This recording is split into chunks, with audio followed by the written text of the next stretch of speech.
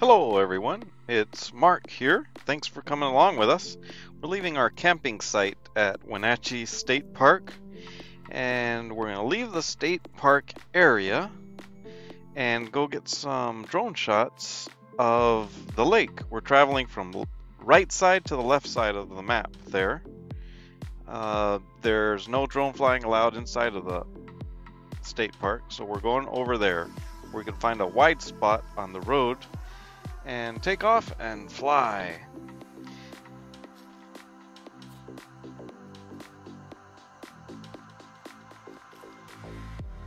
Wenatchee Lake is a lake fed mostly by glacier and snowmelt. Has a depth of about 244 feet, which is about the height that we're flying right now. That's pretty deep. The lake is sausage shaped, so it's like elongated, about 5 miles long. Lots of beautiful residences along the way, and on the eastern side of the lake is Wenatchee Lake State Park. And this is just a gorgeous morning to be flying a drone around. There are bears in the area.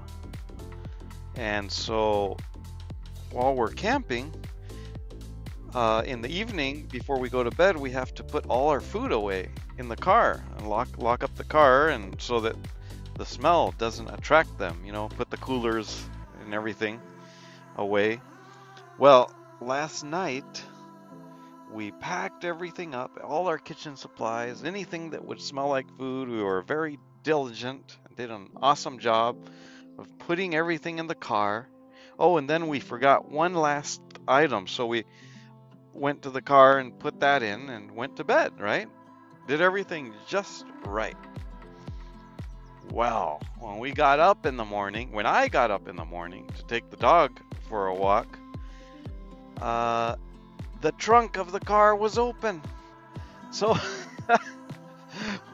we put everything away just like we should, and left the trunk open. Oh my goodness, it's like saying to the bears, come on, here's a meal just for you. But no, nothing was touched. Everything was just the way we left it. So we got lucky. We were blessed and we got lucky, I guess. So that's an interesting story of what happened here.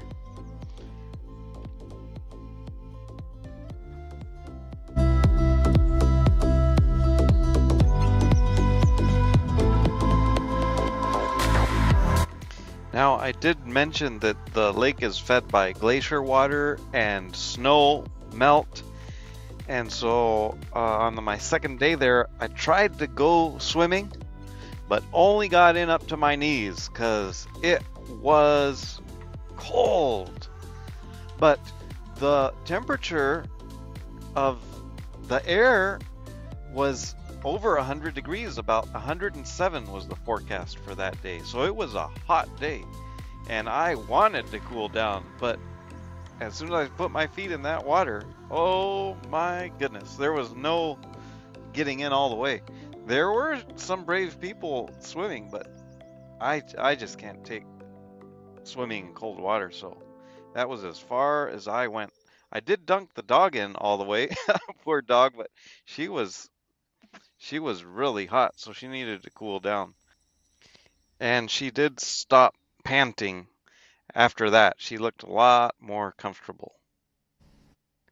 Now, one of the reasons why I came out to fly early in the morning like this, because it's like, I think it's 7 or 8 a.m., is because it is going to get so hot in the afternoon, and the drone battery would probably overheat. So my friend Mr. Kent from mrkent.com, he flies this DJI Mini 2 drone in Arizona all the time. He flies almost every day, but he always does it early in the morning. His temperatures get just like they do here, over 100 degrees. So he only flies early in the morning, late in the evening. because of the battery overheating problem. So, like I mentioned, we're camping here for a couple days, a long weekend, along with some uh, people from our church. So there's about 3 or 4 families of us that were able to make it out. We also had a Bible study and just a great time together. Okay, here I am coming in for a landing. You can see the tree line getting closer and closer. I just love the mirror image of this lake. It just mirrors the mountains and the sky perfectly. Well, I really appreciate you watching my videos, and thanks for coming along with me. Lord bless you, and I'll see you in another video.